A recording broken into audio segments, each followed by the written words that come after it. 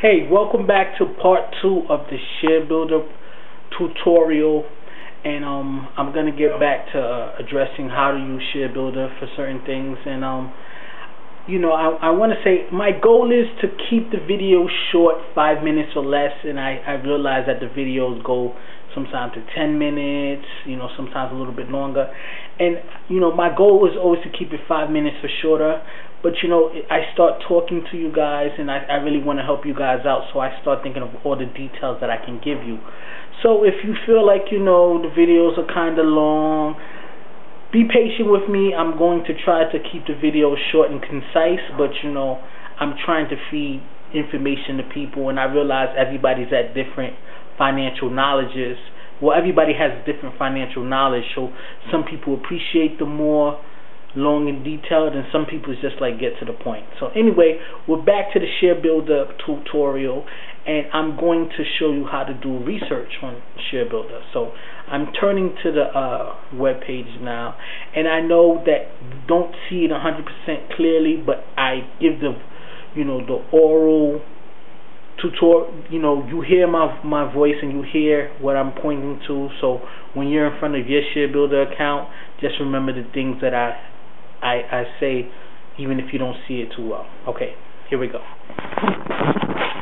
So back on ShareBuilder, and I am going into the Research tab.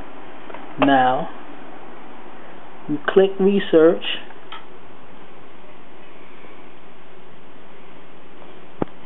and then this is how you can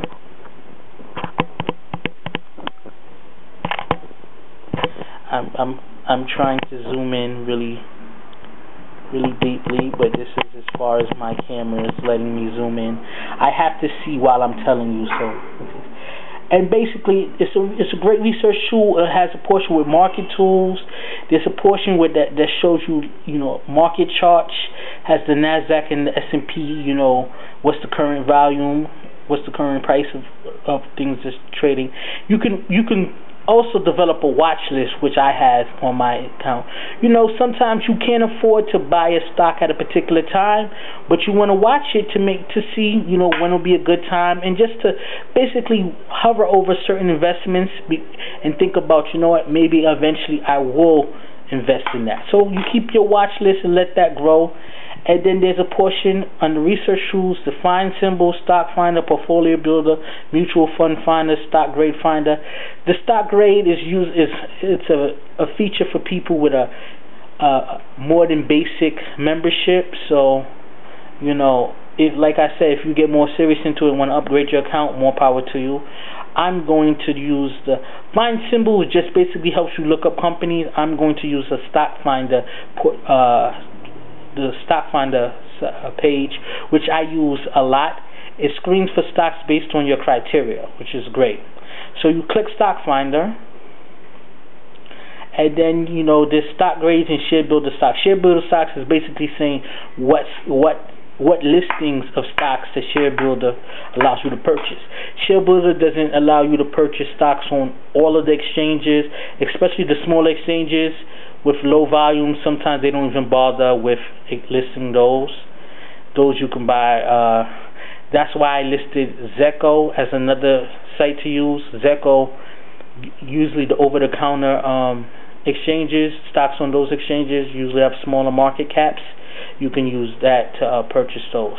But this is cool because it basically lets you determine what stocks you want to look at. And my focus with people who starting out with small money, I always look for you to look for high performing stocks or stocks with growth potential that that are currently trading low at a low stock price. So with the first option to use is price. Click on that, show stocks with a current share price. The minimum I keep at 0, and the maximum I keep at 10. Now, you can go up to as high as $100 per share, but my thing with growing your portfolio is you can buy a quality stock for $50, or you could buy several stocks for that same $50. And you know what? It's the number, the rule of numbers. You will be able to realize more of a return if you have more shares. So let's focus on shares that are $0 to $10. Then the exchanges. I like to look at all exchanges, all industries, all industry sectors. The key rule to diversification is keeping an open mind and spreading your money out. Some people might say, oh, stick with technology stocks, stick with consumer goods, stick with financials. It's all fair and dandy, but to me, I like, especially when you consider diversification, I like you to consider all. So I would keep it exchanges, all exchanges, right? Then volume size. This is the key.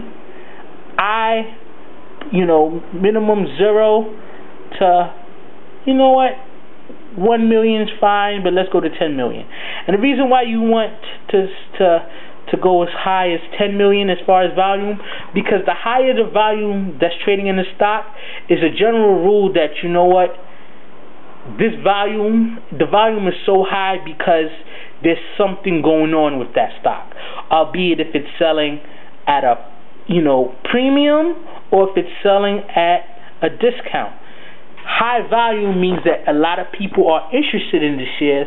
And with investing, it's kind of like you want to have your own mind, but you also want to go see what sort of ruckus about. So I would say, a maximum of 10 million and the minimum, let's make the minimum 1 million and the max 10 million. Because anything under 1 million as far as volume is probably not a lot of interest. Couple 100,000 sounds like a good number, but when it comes to stock volume, I would say keep it between 1 million and 10 million. Now, market cap is another big thing. My focus, I like for people who are starting out to invest, is stick to the safe side. Stick to